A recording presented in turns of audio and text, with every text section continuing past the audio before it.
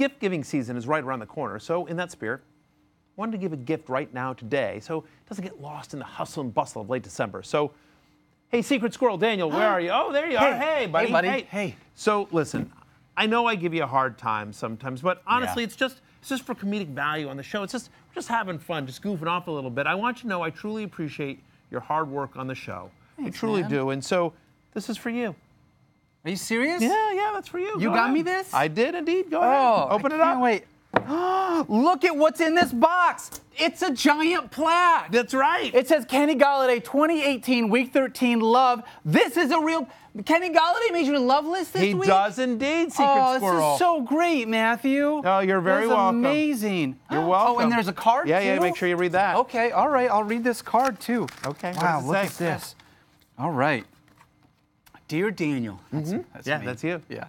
Kenny Golladay is on the love list for me this week because he has a 30.6% target share in his last 2 games and leads the NFL in targets over the last 3 weeks.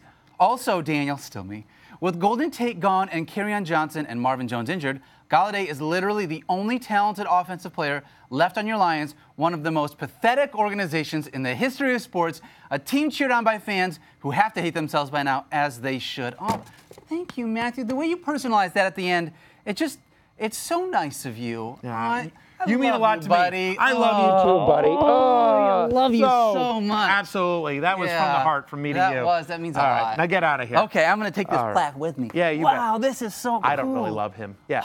Oh, you're still here. That was awkward. All right. But we all know I don't really. Okay. But one receiver I do love this week, Denniston Moore Jr., the Panthers. Better known as DJ Moore to those of us who put him on love lists. At least 5 targets in 3 straight games for DJ Moore. Do you know he ranks 3rd among all pass catchers in yards after catch per reception this season? That big playability should serve him well against a Buccaneers defense that has given up the 2nd most deep completions this year. Hey, I don't care if Devin Funchess is active or not this week.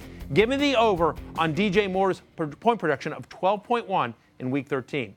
Another receiver I expect to beat his ESPN projection this week, Mike Evans in that same game, going against the Carolina Panthers. Hey, everybody, it's me, the Bear of Bad News. I'm a bear and I bring bad news. Here's your bad news, Mr. Barry. That little love right there. Mike Evans played the Panthers a month ago. 1 catch, 16 yards. I haven't seen a guy bomb like that since me last night, at the old chuckle dumpster. It was brutal. I really need to consider a new career. Self-reflecting. I get that, Bear. I truly do. Evans didn't produce against the Panthers earlier this year, but don't overthink it. Guy still had 10 targets in that game, right? If you take away the Carolina game, he's averaging almost 2.3 fantasy points per target this season. I think he gets close to 10 targets again this Sunday, which would allow him to easily beat his projection of 16.5 fantasy points. All right, fine, whatever. If you don't hate Evans, can you at least talk about some guys you do hate? I'm in a really dark place right now, buddy, and it would really help me to wallow in someone else's negativity. All right.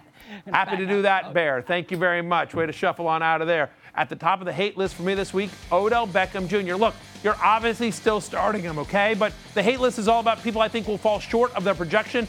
I don't think he gets to his current ESPN projection of 19.6, right? Odell Beckham hasn't caught more than 5 passes in 3 straight games. He's unlikely to go off for a big play against the Bears defense. Let's be honest. I think Beckham falls short of 19.6 because, Eli. How about Stefon Diggs? Still isn't practicing this week. They expect him to play. We'll see what happens. But since Week 7, the Patriots, a top 6 defense against wide receivers in terms of touchdowns and reception percentage. And while the Patriots are prone to giving up plays to the slot, Diggs mostly stays outside. I think he'll see a decent amount of Gilmore again if he's active. Watch the injury reports. He did not practice again on Thursday. Finally, Alshon Jeffery. You know what? Alshon's target count in the 3 games since Golden Tate joined the mix? 8.53. That is trending in the wrong direction, Secret Squirrel. And in those games, his target share, just 15%. Get this, that ranks 72nd in the NFL over that stretch.